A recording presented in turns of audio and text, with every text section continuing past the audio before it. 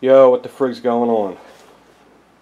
Nothing in particular today, but I just want to mention that I teamed up with Bear Arms Tactical, and we're putting the shirts back in circulation again. When we stopped doing them, I was getting a lot of emails, and they were getting emails, and how come you're not doing the shirts anymore? So we're going to do them again, and they're available now. They're the Second Amendment shirts. They come in all different colors, all different sizes, even real big sizes, because we know Armory Channel subs, some of you guys are built just like the Armory Channel founder. That's me. Yeah, I said founder. I don't know. They have the gold leaf, which is the black one here. That's the gold leaf. It's like a special edition one. It really looks like gold. It's not tacky looking. The camera is not doing it any justice whatsoever. Okay, it looks like 10 times whatever you're seeing through the camera.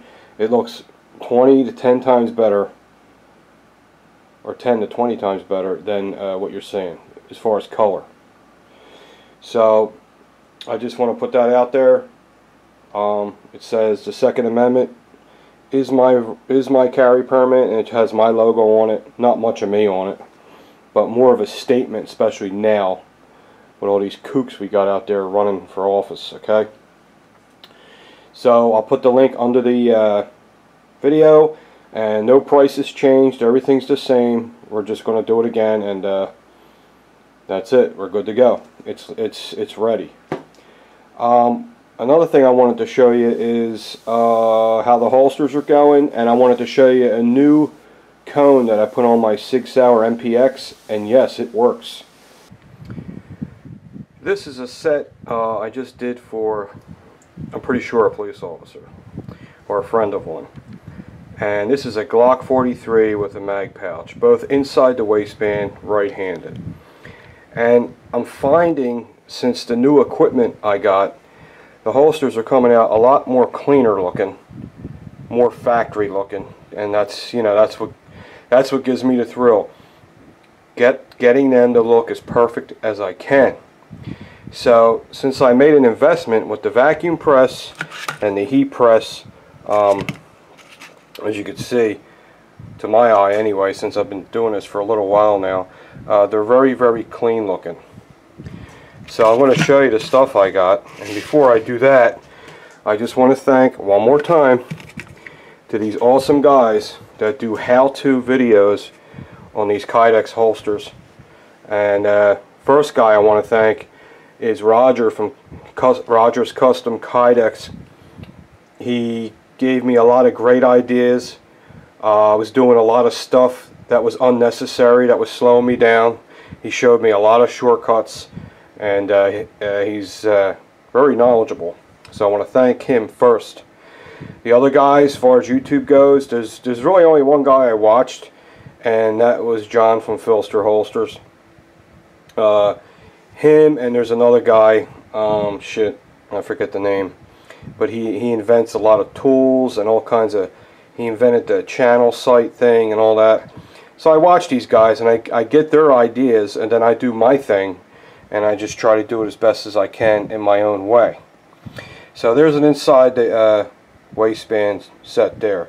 So yeah, I want to thank them guys, Filster, Roger, all them guys, because without them I wouldn't be as far as I am right now as far as learning.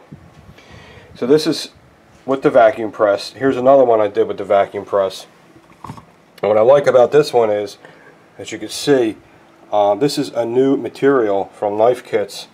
It's called Raptor. It looks like snakeskin. It looks just like leather, and it feels, believe it or not, like leather, but it's not. It's called Holstex. I think that's what it's called. Anyway, very clean look compared to what I was doing before. Here's what I was using before. It was just an old-fashioned press, which I still do use this, because I can't use the vacuum press all the time with certain, because I don't have split molds.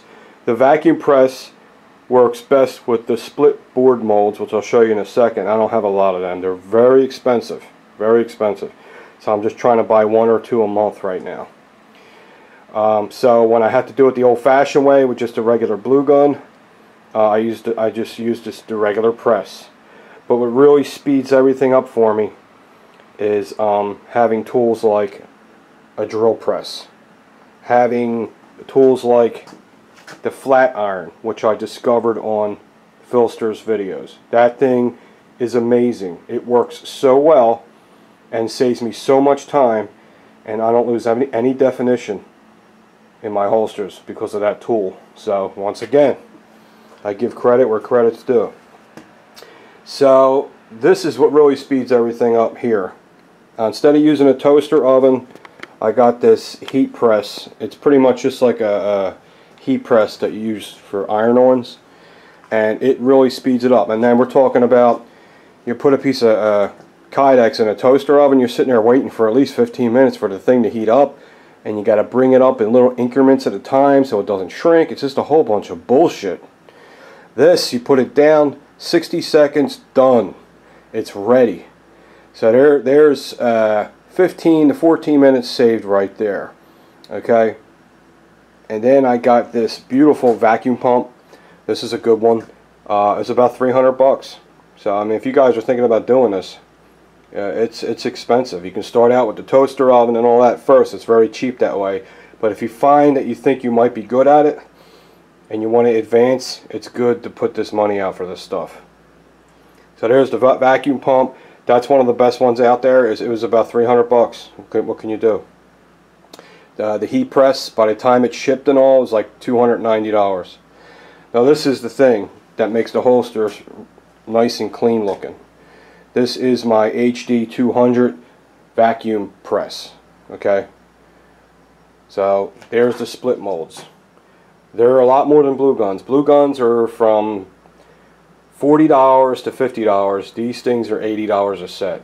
It sucks, but I just, you know, gonna buy little bits at a time, but they really are really worth it because you've just seen how clean them holsters look, and it's because of this beautiful press. Instead of me waiting 15 minutes when it's in the press, now I wait 2 minutes. 2 minutes. So I got 60 seconds there, 2 minutes there. There's 3 minutes, and I'm already ready to draw out my holster and cut it out. So this was very expensive. This was like, trying to remember what it was, 450 bucks, you know.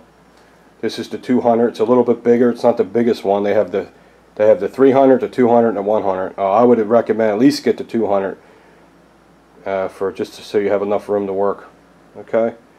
And then this is everything else is over here is what I've been using, you know, to do that. So I mean, this ain't a holster channel, but I just wanted to show you what I've been doing and how good they're coming along. Really been busy just locally, you know, not really taking orders on the internet, but you know, when I'm ready I will. Right now I'm busy enough just with local police departments and just local people. Alright, let me show you what I did to my MPX. Oh, sorry, I should have at least showed you the holster with a gun in it, right? Here's the inside the waist Glock 43. This is my Glock 43. As you can see, it's hot. You can see the trigger is forward with the Glock. Slides in real nice. Nice positive clip. And good retention. And Roger hates when I say this, but I call this the bat wing because it looks like a bat wing. I think it looks pretty cool. And no, it does not get in your way. It just looks nice. Gives the holster some style. So there's the fit. And they're really starting to look the way I want them to look. Really, really close anyway. Alright. Oh man. Man, am I big. I ate like 3 bowls of Cocoa Puffs last night. Jesus. Alright. This is my, for the 4th time you guys are seeing this, my MPX. I put this gas cone on here. First thing, let's make this safe. Okay. One guy mentioned, how come you don't keep one in the chamber? I do keep one on the chamber. But before I do a video, I take it out. Is that alright with you? Jesus, man. I'm a safety dick. You know what I mean?